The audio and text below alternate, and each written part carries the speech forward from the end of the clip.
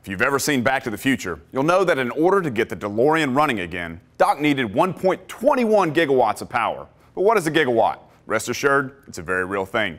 Just 1 gigawatt of power is the equivalent of almost 6.7 million solar panels, or 400 wind turbines. That's more than 5 Nimitz-class aircraft carriers at peak power.